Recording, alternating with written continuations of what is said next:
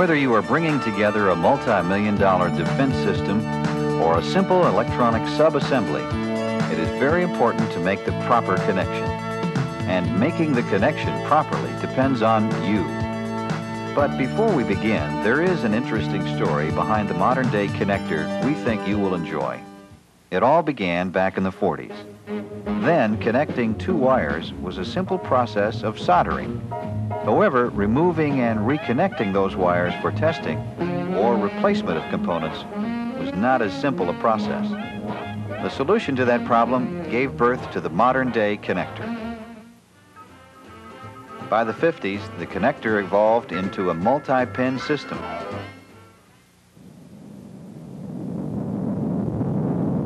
The 60s saw the addition of several connector series that would support the ever-growing aerospace industry. We copy you down, Eagle. Houston, Oh, jeez. Tranquility Base here. The Eagle has landed. Roger, Tranquility. We copy you on the ground. You got a bunch of guys about to turn blue.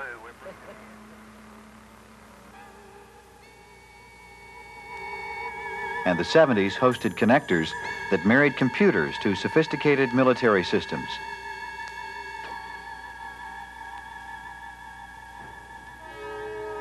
In the 80s, the mixture of multi-function connectors carry electricity and light of almost every kind the mind can imagine. Satellites, space shuttles, telephone telemetry, tanks, aircraft, and computers. Somehow, someone has to make the connection. With this ever-growing and complex industry comes a special challenge: the assembly of the interconnection system itself. How do we then make this system come to life? The connector has, in fact, become a system in itself. Contacts of almost every shape and size. Insertion and removal of contacts. The complete replacement of sub-assemblies of all kinds, and of course, the assembly of new cable harnesses with many different types of connectors.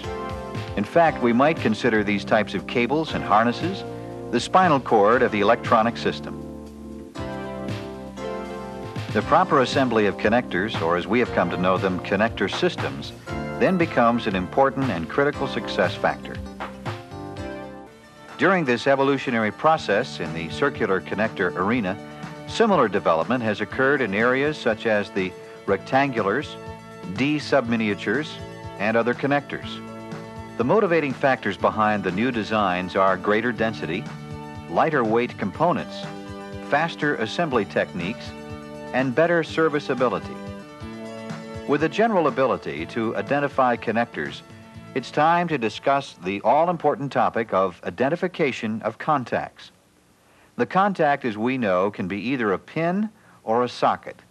The specification created by the military to standardize contacts to be used in military connectors is MIL-C 39029. MIL-C 39029 was developed to standardize certain performance and design characteristics, to establish standard test methods, and to identify contacts with a uniform color code system.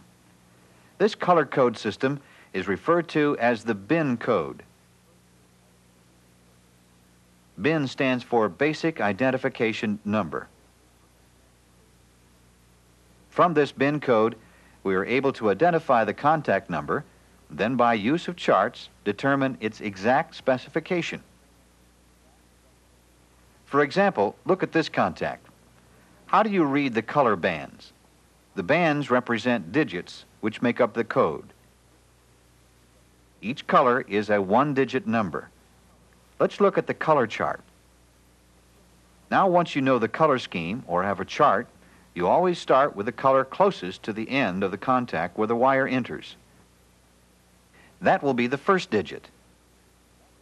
The next two digits are read in order and make up the complete BIN code. Once again, this BIN code will lead us to the appendix charts in MIL-C 39029, which will give us the size, electrical specs, and the family of connectors in which the contact is used. With this pertinent information, we will be able to select the tools for proper connector assembly. Making the proper connection is essential in integrating the complete system. Now we will examine the use of connector tools. Connector tools used for wire preparation and crimping. We will cover them as follows. First, selection and preparation of wire. Then, how to crimp contacts. Let's get right into our first section, the selection and preparation of wire. Wire is a conductor which carries electricity, such as conventional voltage, digital pulses, analog control voltages, or microwave signals. Wire comes in many configurations, but the most common is a conductor covered with insulation. The more common conductors come with either a solid conductor or stranded conductor. The size of the conductor, as you well know, is referred to as the gauge, sometimes abbreviated as AWG, which stands for American Wire Gauge. The smaller the gauge number, the larger the wire's physical diameter. Conductors are made of various types of metals. The most popular conductor is copper. In high reliability applications, the conductors are plated with metals such as silver, tin, or nickel. Wire insulation is made up of different materials for particular environments. Teflon, Kapton, Kynar, PVC, and nylon are a few. And the most basic purpose of insulation is simply to separate conductors electrically. The thickness of the insulation can be an important factor affecting installing and removal tool performance. In the final analysis, the all-important selection of wire and insulation type is application dependent. Preparing wire begins with cutting the wire to the proper length. Be sure the cut is clean in preparation for stripping. Wire stripping is the process of removing a precise amount of insulation from the end of the wire that is to be terminated. When stripping wire to be placed in a connector contact barrel, a specified strip length is important. The most dependable source for strip length is the contact manufacturer's literature. If this reference is not available, it is generally acceptable to adjust the strip length so that when the wire bottoms in the wire barrel, a gap of 1/64th to 1/32nd of an inch is maintained between the top of the contact and the insulation. Although there are many different designs of wire strippers, we can basically divide them into 4 categories. The single blade type are usually referred to as rotary strippers, which get their name from rotating the blade around the wire. Next, the double blade strippers, which are comprised of 2 opposing blades that have precisely machined cavities that encircle the wire. Then, thermal strippers, which melt the insulation. And finally, abrasive wire strippers, which remove hard insulation, such as enamel, by grinding. Let us examine the double blade wire stripper, which is commonly used in high reliability applications. Notice there are different cavities for the various gauge wires. Let's watch the operator carefully place this 16 gauge wire in its proper location. When the handles are squeezed, the linkage first closes the blades around the wire, then grips the wire in a vise-like fashion, while the double blades cut through the insulation. As the handles are closed further, the gripper and the blades move in opposing directions, resulting in the insulation being stripped from the wire. These type of wire strippers can be outfitted with various attachments to enhance its operation. Here we have attached a wire stop. This is used to provide a positive method of controlling uniform strip lengths. It is adjusted to the desired position and locked in place. Another option is the latch mechanism, which allows the operator to cut and separate the insulation, but not remove it from the end of the wire. This prevents stranded wire from being frayed when the wire is being pre-stripped for termination in a later operation or in a different location. As shown here, the slug is easily removed when desired. It is now very important to carefully inspect the stripped wire. This should be done under magnification. A simple 5-power glass should be sufficient. First, we make sure the insulation separation is performed completely and uniformly by the wire stripper. Here's an example of insulation which was not stripped properly. Notice the ragged separation. This indicates the wire was stripped in a cavity which was too large for that particular wire size. Here we show a properly stripped wire which exhibits a clean, straight separation. If the cavity is too small for the particular wire size, damage in the form of plating degradation, nicked strands, and even broken strands may occur. These conditions result in a compromise of the wire's strength and corrosion resistance. Please note, different stripper blades are recommended for the various insulation types. The wire stripper manufacturer should be consulted for the correct combinations. Another popular style stripper is the thermal stripper. When using thermal wire strippers, make sure that while melting, wire insulation is not coating the exposed conductor with a thin layer of insulation material. Also, the insulation which is left on the wire should not be discolored or significantly embrittled by the heated blades. That concludes the selection and preparation of wire. Let's move on to the next logical step in the connector assembly, attaching the wire to the contact.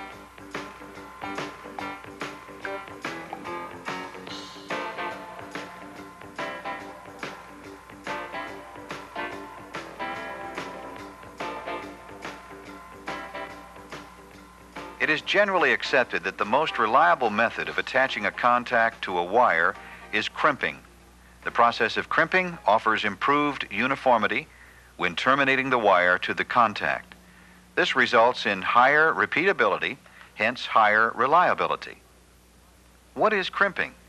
Crimping is the method of firmly attaching the contact to a wire by pressure forming or reshaping a metal barrel of the contact together with the conductor. This is accomplished by the use of a crimp tool. Typically, a crimp tool is comprised of two basic parts: a tool frame, chosen for a particular wire size, and a positioning head, chosen for the particular contact to be crimped. The tool frame is somewhat universal, while there can be thousands of heads for one tool frame. In an effort to standardize crimp tools, Mil C-22520 was created by the military. Basic crimp tool frames and heads, as well as other accessories, are defined therein. For crimping single conductor contacts, generally referred to as power contacts, there are three basic crimp tool frames. These crimp tool frames are commonly referred to as indent-type crimp tools. This name is derived from the four opposing dies, which are called indenters. They create four symmetrical imprints around the contact wire barrel. The distinction between the three crimp tool frames is the wire sizes they will accommodate. The correct crimp tool is selected using Mil C-39029 or the manufacturer's reference guide to suit the desired contact. Let us now find out how to crimp. First, look at the M22520/1-01 basic crimp tool frame. This is a precision instrument. Therefore, calibration should be periodically verified. This is accomplished by use of an inspection gauge. First, select the appropriate gauge using the crimp tool manufacturer's recommendations, or Mil C-22520. Next, look at the instructions printed on the gauge for the proper selector knob position. Then fully close the crimp tool. Now we test the tool by inserting the GO gauge pin between the indenters. The GO gauge pin is indicated by green. This should slide freely between the indenters. And finally, attempt to insert the no-go gauge pin between the indenters. The no-go gauge pin is indicated by red and should not pass between the indenters. Caution, do not under any circumstances crimp the gauge pins. This crimp tool utilizes a contact positioning head which is called a turret head. This head derives its name from the indexable turret, which allows the operator to select from one of three positions. Each position is designed for a different contact size. The function of the head is to position the contact with respect to the indenters and lists the appropriate crimp depth setting for the various size wires on the data plate. The turret head is attached as follows. A guide pin positions the head radially. Then the socket cap screws are tightened. The next step is to refer to the data plate. This is where the contact number is located. We now index the turret head to the proper position called out on the data plate: red, blue, yellow, etc. In this case, it is blue. Now we depress the turret until it latches in position. The turret head may be locked in place with a spring clip or safety wire. Next, we go back to the data plate and determine where we set the selector knob. This setting is found where the wire size column crosses with the contact size row. Now we simply open the tool frame as follows. Raise the selector knob and rotate it to the proper number. This varies the crimp depth, which determines the amount the contact barrel is crimped on the wire. This can also be locked in place with a spring clip or safety wire. We are now ready to crimp. Place the contact in the tool, making sure you point the wire barrel up and the mating end down. Then place the wire in the contact barrel. Another method equally acceptable is to place the contact on the wire and then insert both into the tool. Be sure all the wire strands are inside the wire barrel and the wire is fully inserted. Now close the handle as far as possible. Notice the handle will not open until the crimping cycle is complete. This is due to the cycle control ratchet. When the cycle is complete, simply relax hand pressure and allow the tool to open. The crimped contact wire assembly may now be removed by lifting the wire from the tool. Let's take a close look. Notice the hole in the side of the contact wire barrel. This is called the inspection hole. The wire strands must be visible through this hole after crimping. When you can see the wire, you will be assured that the wire extends past the crimp area. A proper crimp is located midway between the inspection hole and the top of the wire barrel. If the crimp occurs in another location, the turret head may have been incorrectly selected for that contact, or the operator has not inserted the contact properly. Also, check the wire insulation and be sure the insulation separation from the contact is within the specified tolerance. This is typically 1/64th to 1/32nd of an inch. Also be sure no wire strands have been left out of the wire barrel. And finally, be sure to inspect the contact barrel for cracks in the plating material.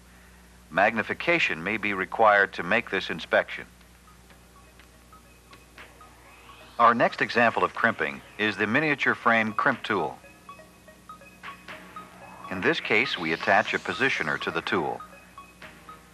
This performs the same function as the turret head. That is, it orients the contact with the indenters and gives the crimp depth setting for the particular wire size. We attach the positioner by inserting it into the basic frame and rotating it 90 degrees to the locked position. This may be locked into position by means of a spring clip or safety wire. Now we refer to the data plate for the proper selector number. Open the tool frame, raise the selector knob, and rotate it to the proper position.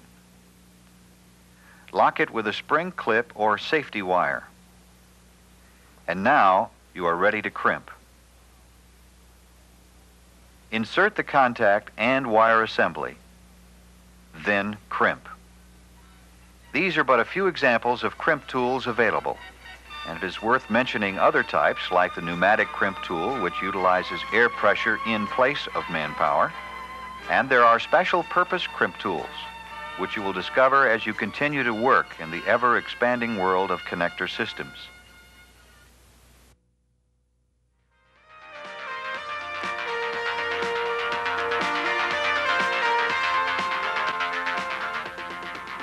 Once the contacts are crimped to the wires, it is time to install the assembly into the connector.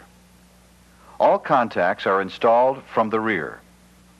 Remember, contacts are either pins or sockets. It might be noted that the receptacle or plug may be set up to hold either pins or sockets. Notice the pin insert is recessed deeper than the socket insert. This is to protect the pins while the connectors are unmated. Before any contacts are installed into the connector, check to see if any back shell, strain relief, or other accessory will be fitted to the connector. These components must first be slipped over the wire bundle. A number of schemes are used to illustrate the contact number arrangement. In general, inserting contacts begins in the center of the insert, and then we work our way out. That is why it is important to familiarize yourself with the numbering scheme. Let us get right into installing a contact with its properly attached wire by first looking at installing tools. Although there are many sizes and designs of installing tools, they can be divided into two broad categories for the purpose of training. One, the channel type tool, where the contact rests in the channel, and a second type which fully encompasses the contact. We will learn how to use a few popular types for a start. Here we make the assumption the proper installing tool has been selected per Mil C 39029, or selected from a chart supplied by the connector tool manufacturer. Another important military standard which was created to standardize the requirements and design of installing and removal tools is Mil I 81969. This spec includes the color codes assigned to the tools based on contact size. For example, yellow for size 12 contacts, blue for size 16, and red for size 20. Installing a contact is a simple procedure, but no less important than the more difficult steps in connector assembly. Let us begin with a channel type installing tool.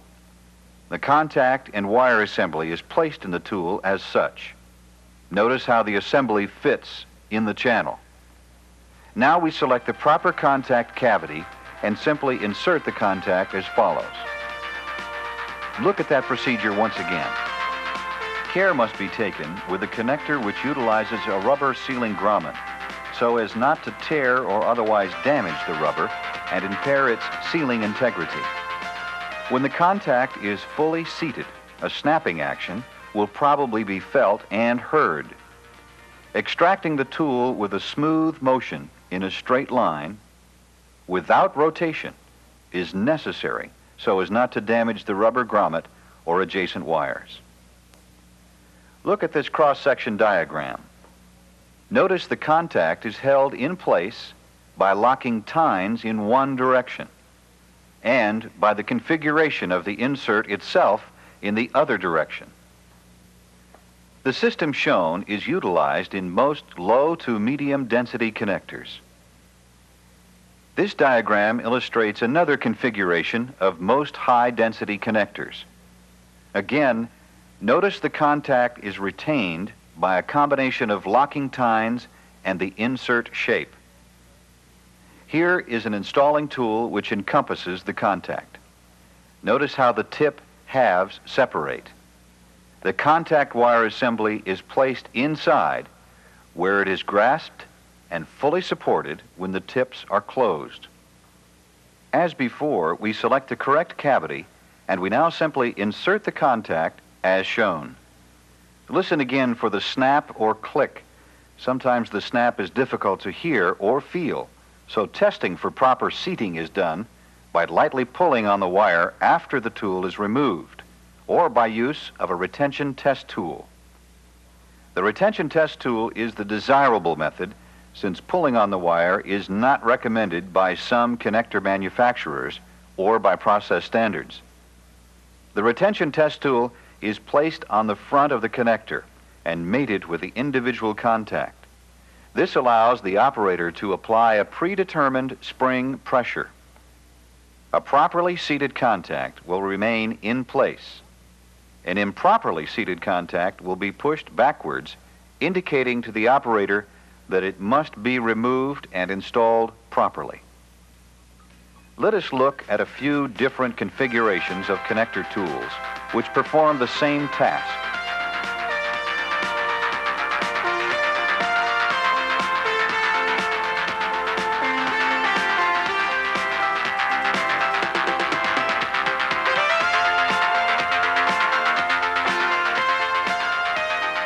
Just a quick note about another style of a connector tool made entirely of plastic.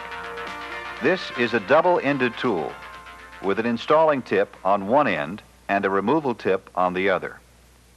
Typically, the white end is for removal and the colored end is for installing. Notice how the tool flexes to allow the wire to be pushed into the tool. Note the end marked Insert is placed on the wire and pushed forward until it is seated behind the contact shoulder. Align the contact with the selected cavity. Insert. Maintain proper alignment. A snapping action may be heard and felt when the contact is fully seated. Withdraw the tool. One last point in this section. You may observe contacts that have been installed in the connector without wires attached. These unwired contacts in military systems are used for spare contacts for system upgrades. The positions left open for these spares will allow future system modifications without requiring the addition of connectors. It is a military requirement that the connectors be assembled with a full complement of contacts. Installing unwired contacts is done in the same manner as a wired contact assembly. However, it will take a bit of practice to insert these unwired contacts since there is no wire which offers stability. You may have to hold the contacts with your hand in certain cases, but it will not be long before you develop a successful technique. In systems where strict environmental conditions exist, each hole in the connector grommet must be sealed, and this is done with a plastic sealing plug. Typically, a few sealing plugs are supplied in these type environmental connectors by the manufacturer. As you can see, installing contacts is a simple process, yet it is very important you follow the correct procedures and develop good habits when installing contacts. There are conditions when improper installation of contacts must be remedied, as well as other situations, which leads us to our next topic of interest, removal of contacts.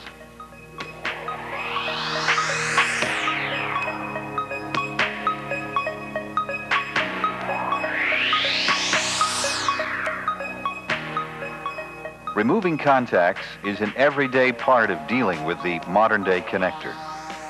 The complexity of systems with ever-improving specifications as well as field connector repairs mean changes. These changes will most often result in removing contacts for update or repair. The most popular connector styles utilize either front or rear contact release designs. In the early 70s, a blue band was added to signify the connector as a rear release connector. The absence of a color band typically indicates that either the connector is a front release design or that it has non-removable contacts. Color bands other than blue on the connector shell have other meanings which do not apply to the release method. Remember, selecting the proper removal tool is absolutely necessary. Refer to MIL-C 39029 or another reliable source of tool application information. And also remember the color code system for connector tools designates contact gauge size, as we previously mentioned. Let's start with the removal of front release contacts. First, we may observe on certain connectors a back shell or other accessory. This must be removed before you can proceed with removing contacts.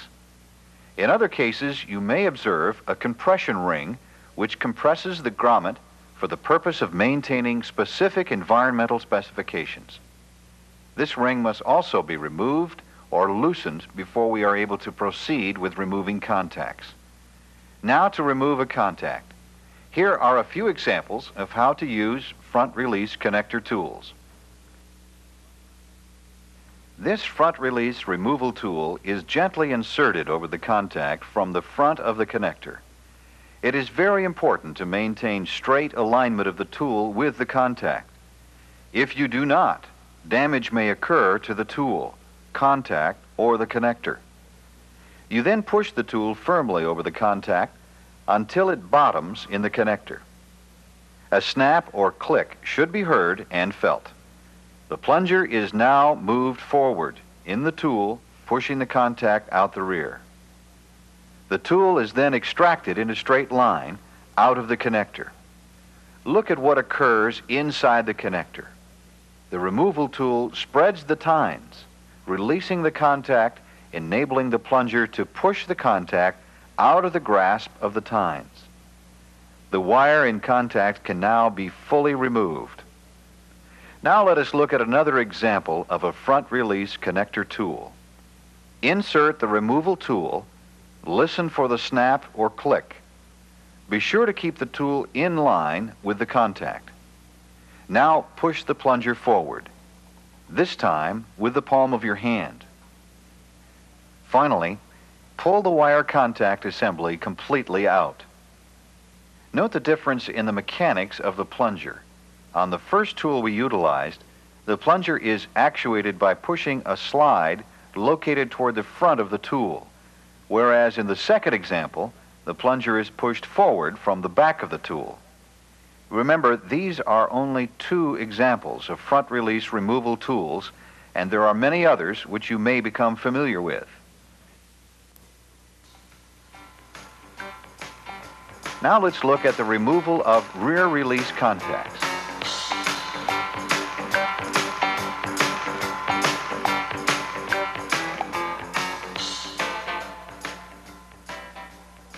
Remember, a rear release connector generally has a blue band around the outside of the shell, as we observe here.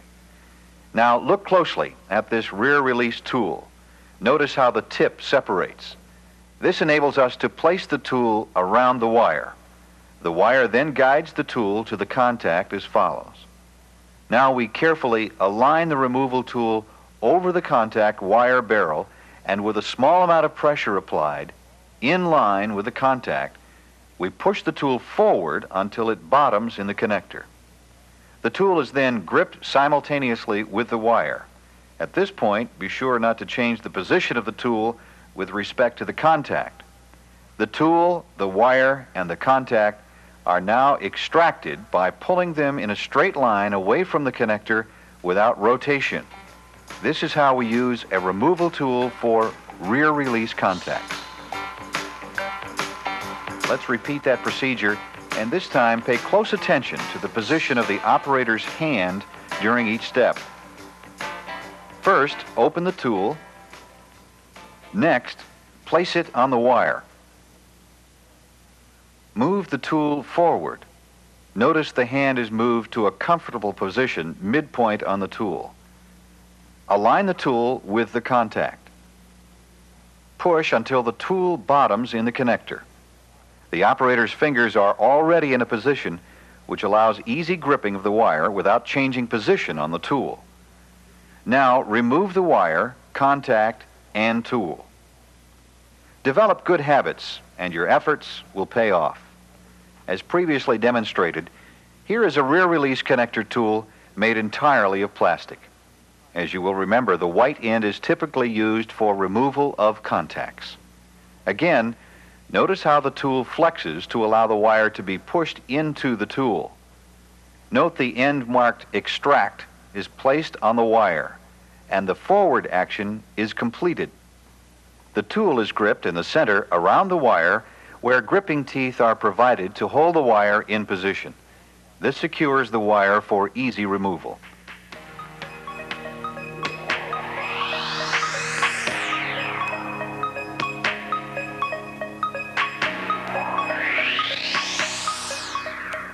But what goes on inside the connector? Let's see. Notice the delicate retention tines. Some tines are plastic and some are metal, but both work the same way. These lock the contact in place. In the removal process, we must unlock the contact, and this occurs when the removal tool is pushed over the contact as follows. See how the removal tip opens the tines. Watch again. The tines are opened to a diameter greater than the contact's shoulder. This, of course, enables the contact to be pulled rearward and removed. And that is what occurs inside the connector. If you recall in one of our previous discussions, unwired contacts are used in some connector applications. Removing unwired front release contacts is not a problem since we push the contact from the front of the connector. But in the case of rear release contacts, we have no wire to pull the contact out of the connector. This developed the need for a separate tool to remove unwired contacts in rear released connectors. Look at how this special tool operates. The sealing plug is removed. Then the tip of the tool is carefully inserted into the rear of the connector. The top of the contact's wire barrel will generally stop the tool. Here, a slight correction of alignment will allow you to slip the tool over the contact barrel to the shoulder, where we once again hear and feel a snapping action. Now the contact may be removed by pulling in a straight line away from the connector. And now the contact, which is retained in the tip, can be released by pushing the plunger forward like this. And that is how we remove unwired contacts in rear release connectors.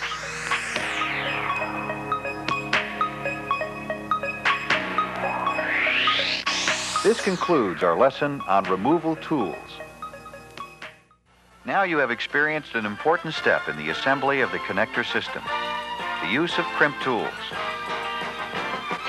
Your diligent efforts to properly select and prepare wire as well as crimp contacts may have a direct bearing on the success of life-manned systems. You play an important role in making the connection.